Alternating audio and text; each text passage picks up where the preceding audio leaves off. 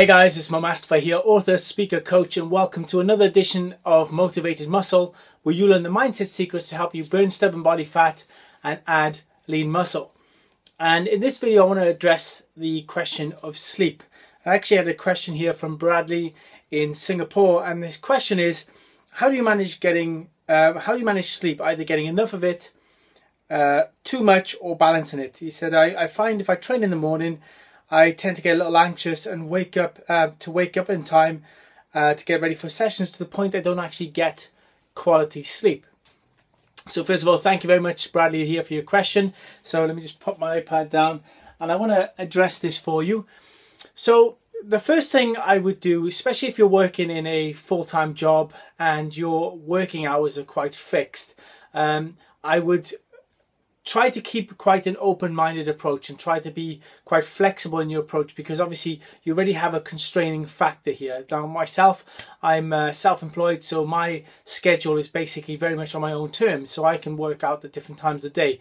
But if you're in a job, or any of you guys watching this video in a full-time job, then you're going to have to be a little bit more flexible in the time that you do have to try and make this work. Okay, so that being said, now I want you guys to think about yourselves as a little bit of a mental alchemist. This is what I like to do. I like to look at a situation that may be perceived as a negative and then find a way to alchemize it into a positive.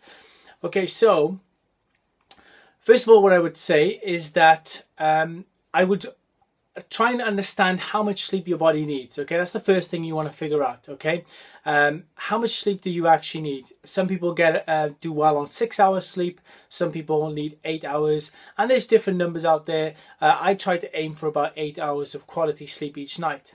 Now, in terms of your question, when you're talking about feeling a little bit anxious if you're training, if you're getting up early in the morning to go to a workout, if I read your question correctly, I'm gathering it's the same kind of feeling you have when you've, like, maybe back in school and you've been off school for the summer holidays, and then when you're due to go back into school, you get that anxious feeling because there's going to be some change in your routine, and that might be a similar kind of thing. And the mind tends to be very active around those times. But as you probably remember, is when you go back into school, or even when you get back into a job after taking a few weeks off on holiday or something, your mind tends to be very conscious and very active before you go back into your work. But then after a while, you get back into your routine and it's fine. So I would say, first of all, that feeling will probably go away. Okay, if it doesn't go away, then obviously you're going to have to try and be, like I said, a bit more flexible around this and say, is there a different way or a different time of day that I can work out? So what I like to do is, say for example, you want to work out for your situation. Say you're starting work at 9 o'clock in the morning. You want to get to the gym by, say, 7 o'clock, okay? And that would mean you may be getting up at 6 in the morning. Then, you know, there could be an argument for getting up even earlier and going to the gym earlier or whatever. But what you might want to do in order to make sure you get enough sleep is just, you know, if you don't want to get up any earlier than 6 in the morning, even though there are people who do that, they get up earlier. But if you want to get up, say, at 6, then just try to go to bed a bit earlier. Okay, now this will take a little bit of readjustment, especially if you're used to going to bed late or whatever. And one thing I like to do is I set an alarm clock on my phone, and it's a reminder for me to start getting ready to go to sleep. Okay, and it took me a while because I'm a bit of a night owl, if that's the term. You know, I like to stay up quite late. And then mornings, I don't tend to get up very early, you know, so I had to sort of retrain my body into a different pattern, if you like, a little bit, just to get used to it. And over time, it gets easier and easier.